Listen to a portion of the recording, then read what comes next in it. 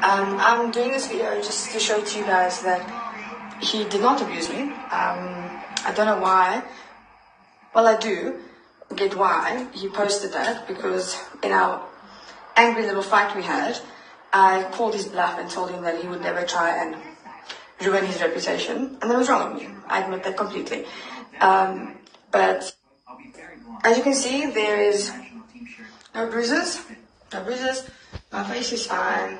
Not too sure where he had hit my head through a tree door, because pretty sure it'll be swollen. But you see, there's the tree door, no marks.